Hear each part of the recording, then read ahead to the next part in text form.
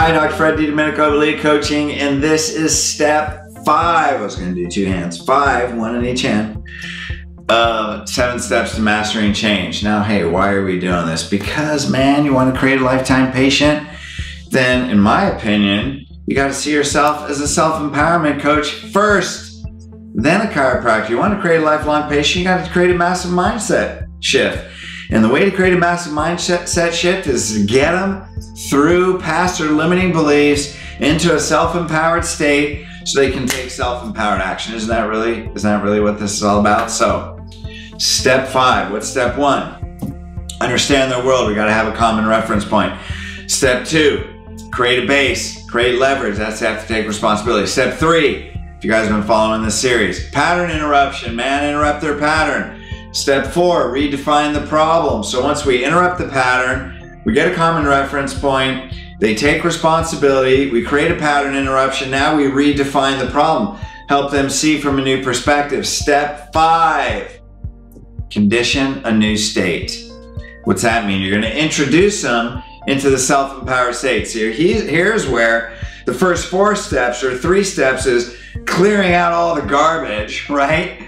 Step 4 is a transition. Step 5, we're taking them into a new state. So we go down the horseshoe. Hey, we're blowing out those limiting beliefs, man. Now we're turning up the other side and we're conditioning a new state. Really important. So how do we do this? Well, where do we do it? Well, it can start in the consultation. See, in the consultation, you're understanding their world. You are helping them take responsibility for their organ problems.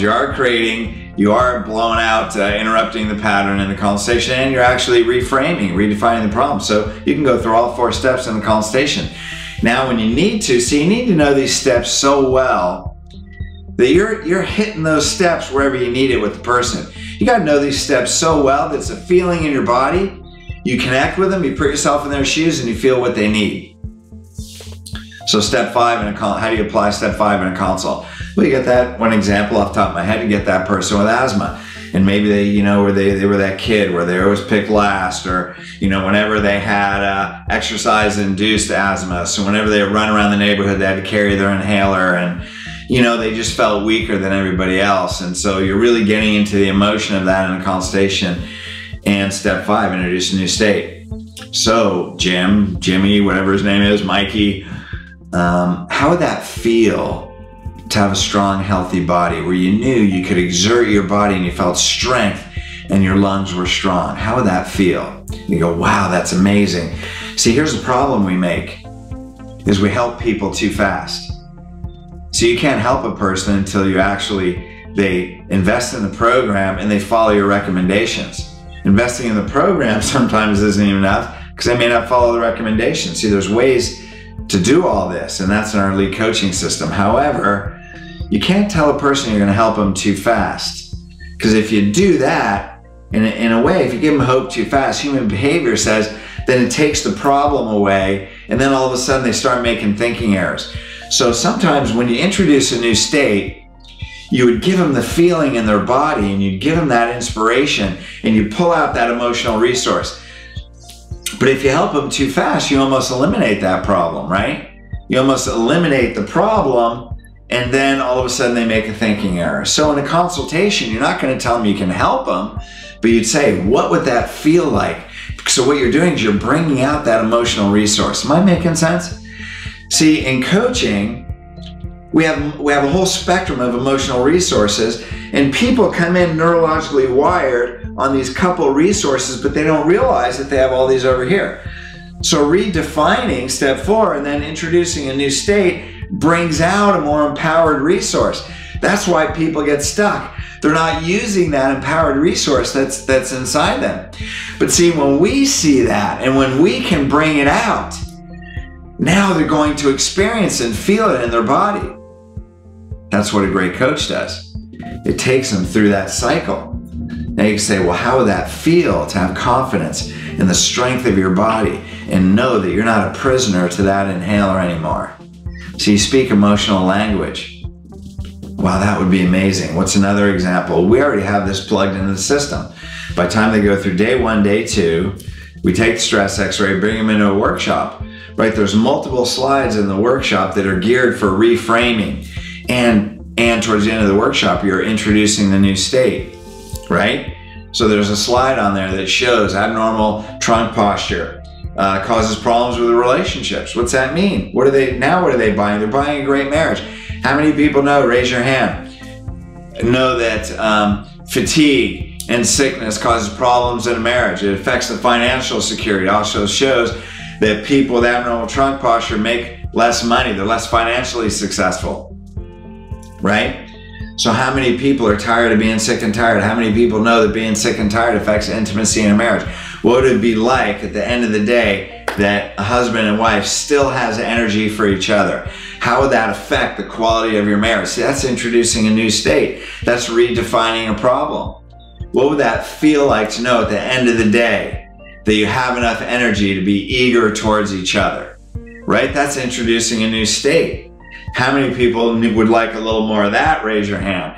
So there's multiple opportunities way before you get to the commitment to introduce them to a new state. You show them their problem, introduce them to something better. See, now they're seeing both and they begin to gravitate towards that positive result. They feel the pain and suffering, right? Take them through the first 3 steps, put them in the middle, then introduce the new state. Now we already have this in the system because after the workshop, then we introduce 20 to 30-year health and life goals. If you're going to create a life patient, control their focus. Now you talk about their values, right? We're going to go through that. That's actually step 7. So you're introducing a new state. You're having them write their goals and say, hey, this is what I want. See, that's one of the major, there's six objections that every person has that buys something. Will it get me what I want? Well, how do you overcome that objection? Well, they have to know what they want. That's why we have 20 to 30-year health and life goals. Somebody thought about this.